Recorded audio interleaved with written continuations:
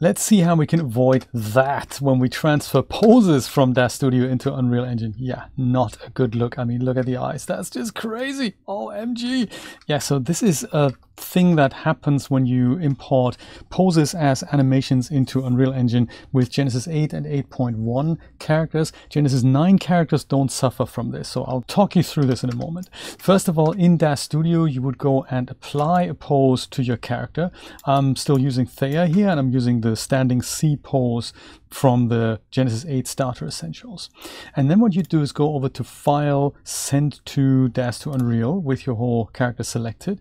You give this a name, like in my case I'm saying Standing C, and then under Asset Type here you have two choices actually. You can say Pose or you can say Animation.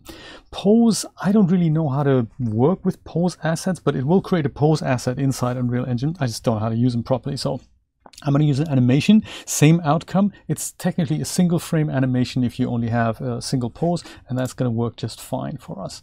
I'm going to use the defaults and hit accept. And that should do that.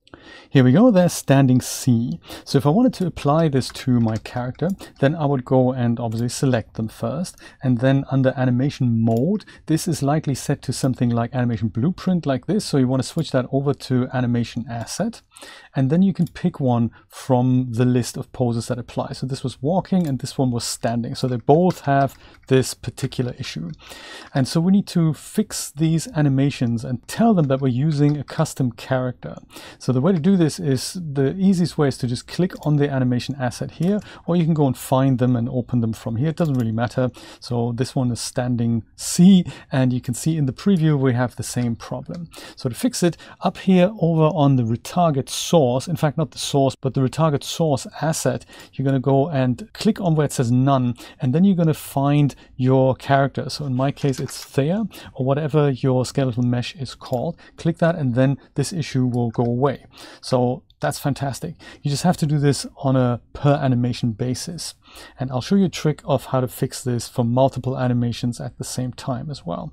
Then you can go and close this and you'll see, well, technically the issue is still there. And that's just because Unreal Engine hasn't quite refreshed this. So you can either just switch animation mode over to blueprint and then back to asset, and then that pose is fixed, or you can dial in a different pose or different animation and then go back to that.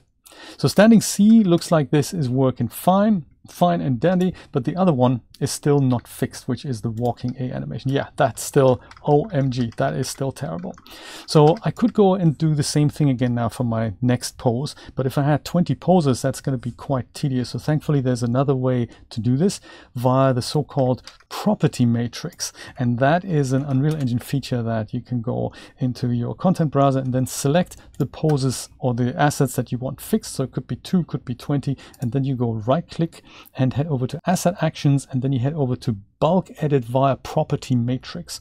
And when you open that, then this comes up, and this now lets you change attributes for multiple of these things. So if you had 20 things selected, you'd see all of them here. And so we want to go to the right hand side in the first one here that says animation, open that up, and then there's the retarget source asset. We have multiple values here, so we want to pick the one that we need in there. So if you click on, if you open your content browser, we want to just set the skeletal mesh in here. So if you select that and then you click that little arrow icon, then this is what we're using, and that can now be saved.